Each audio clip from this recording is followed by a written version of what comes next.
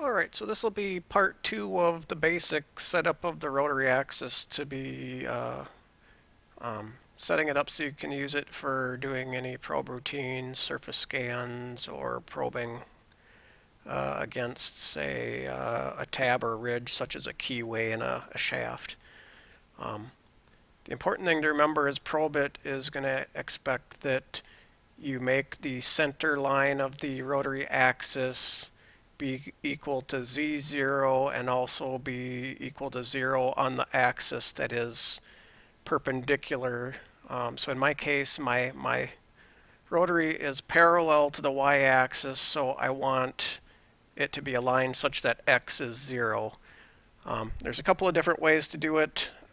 The easiest is to, after you've set up your basic settings, go to the Rotary tab, and there's a spot here to do set up the center line, where all it requires you to do is enter in the diameter of a bar or piece of round stock, or it could be your chuck. In this case, I'm going to put the diameter of this large Sharpie marker.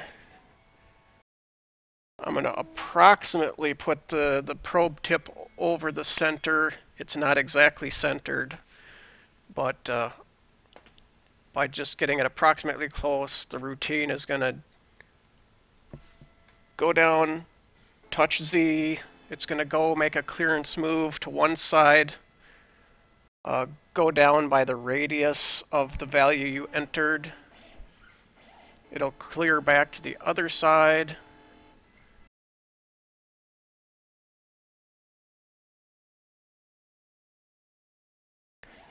And now that it knows roughly where the center line is, it's going to go off and touch the top.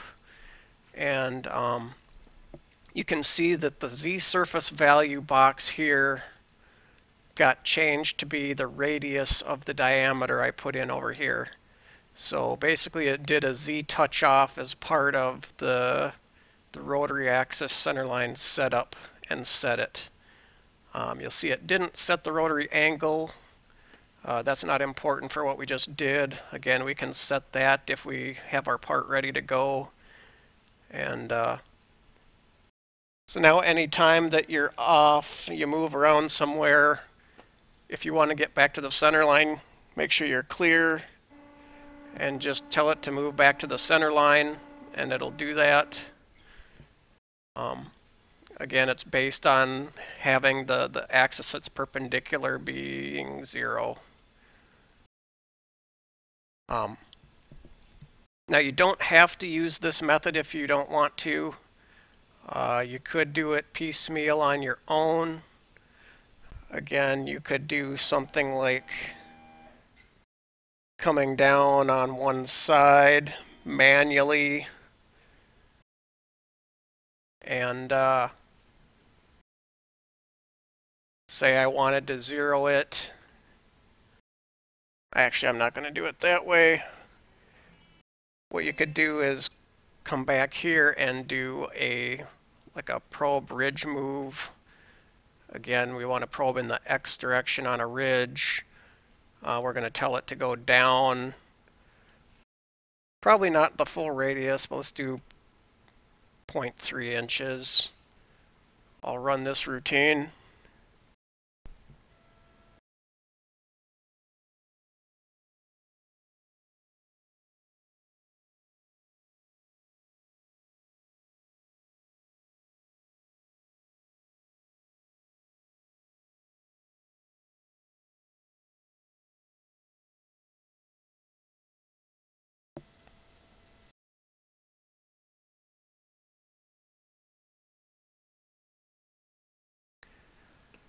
And then all that's done is move it roughly to the center line.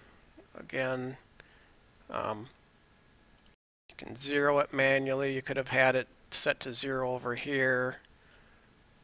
And then we're currently set, but you know, assuming we weren't, all you would then have to do is once you're over the center, it's already got the radius here. You could have manually entered that and tell it to probe to set the Z.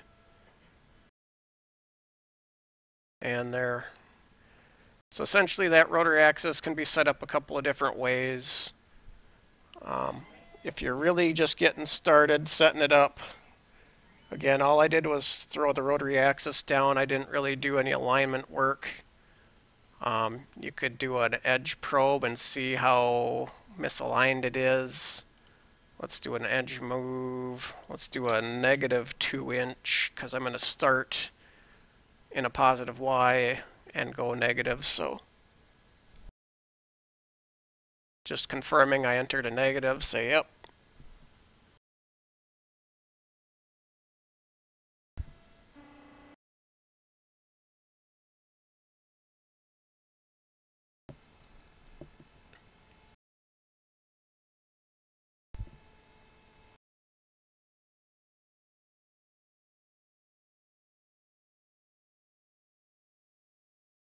So here you can see I'm roughly 17 thou from the first point to the second point off on my delta.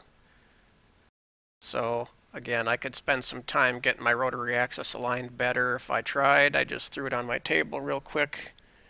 But this gives you just kind of the idea of some of the tools you can use to manually set it up. And again, the most key important thing to remember is set up your rotary axis such that the center line is 0, 0 for Z and the perpendicular axis. So